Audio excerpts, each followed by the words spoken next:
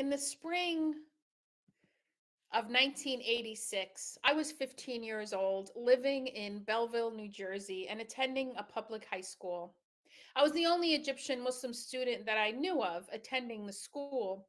I knew of one other Muslim family in the town, but we weren't necessarily friends, and they certainly weren't my age.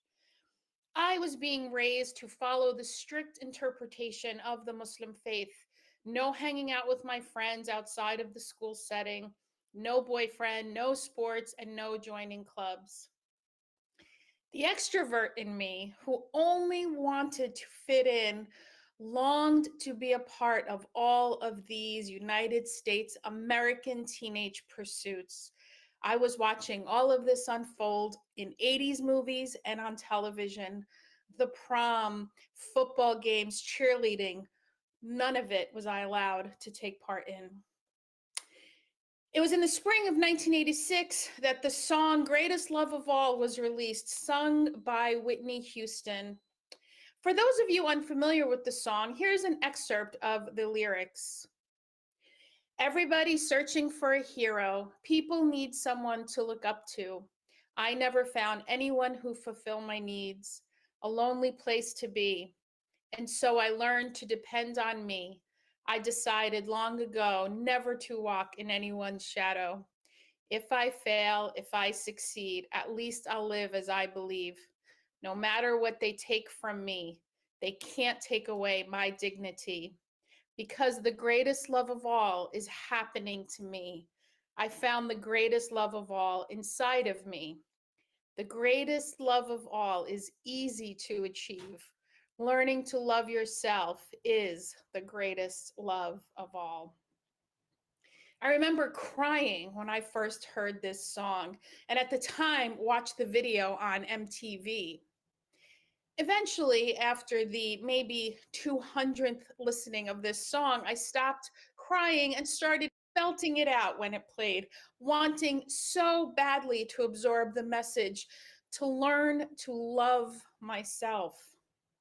I didn't have role models for how I was living, an isolated immigrant with customs, a language, and a religion that was often questioned and worse, ridiculed by some in my high school. I wanted so badly to believe that learning to love myself was easy to achieve. It wasn't, though.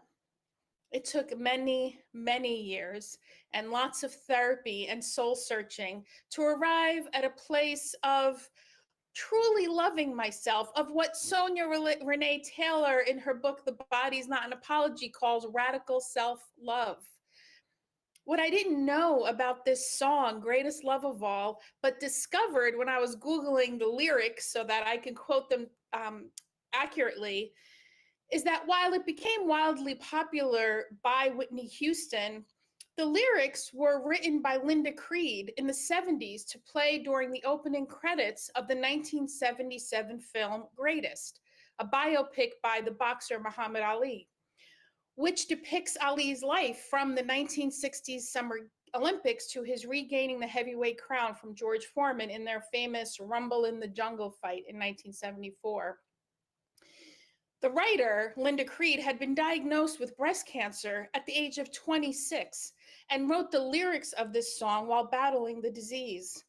According to her Wikipedia page, quote, the words describe her feelings about coping with great challenges that one must face in life, being strong during those challenges, whether you succeed or fail, and passing that strength on to children to carry with them into their adult lives.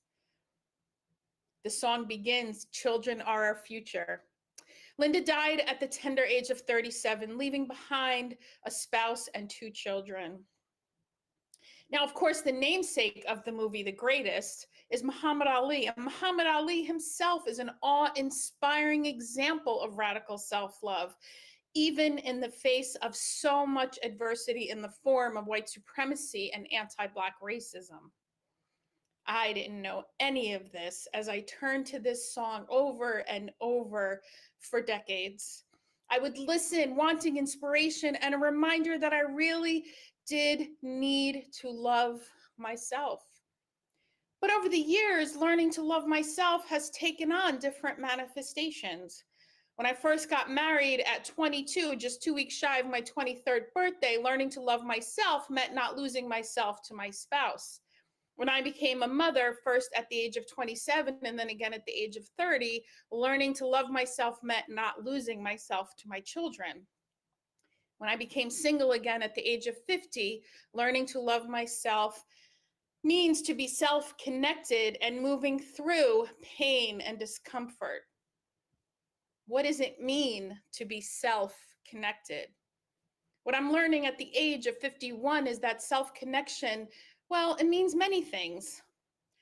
The first is not to seek external validation. If I seek validation for who I am externally from the external world, then I will be invalidated.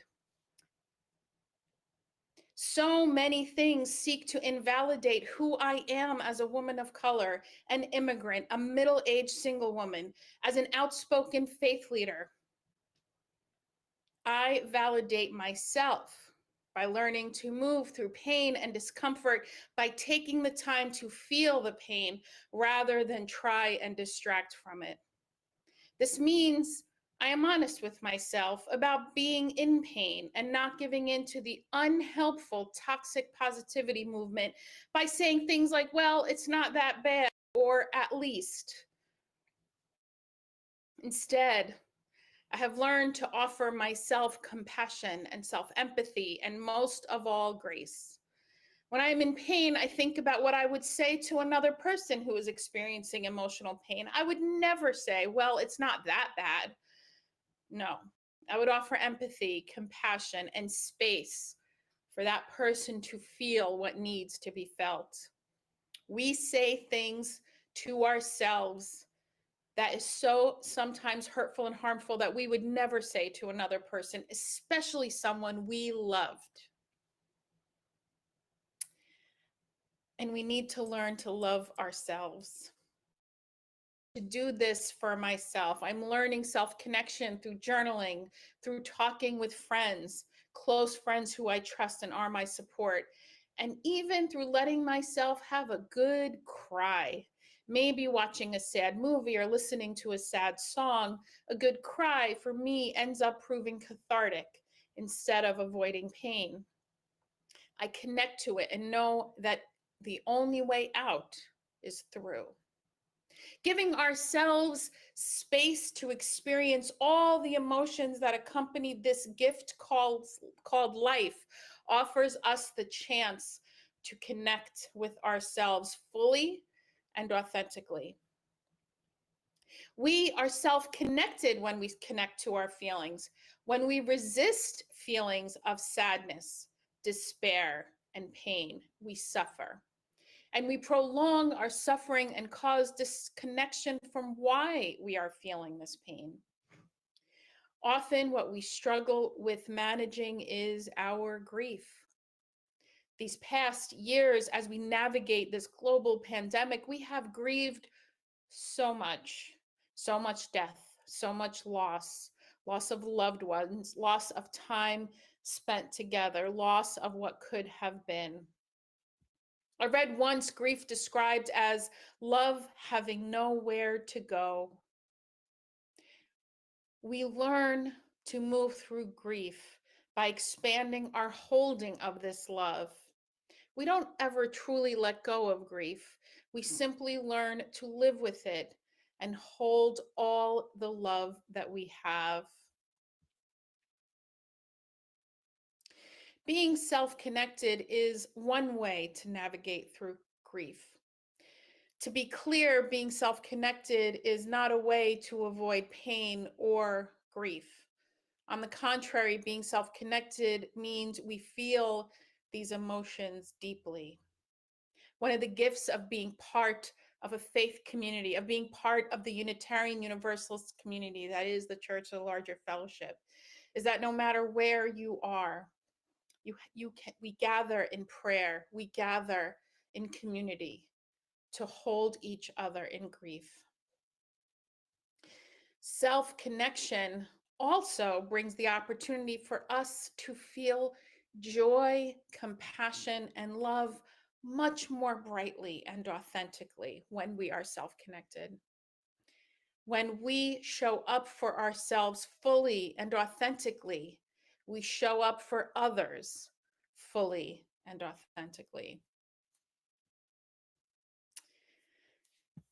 I will leave you with 2 more readings from a book that I highly recommend, Inward by Young Pueblo. Anyone who is willing to know themselves, to face themselves and all beings without condition, is a hero who is adding to the collective peace of humanity. And finally, I can only give to you what I already have given to myself. I can only understand the world as much as I understand myself. Amen, Ashe, and blessed be.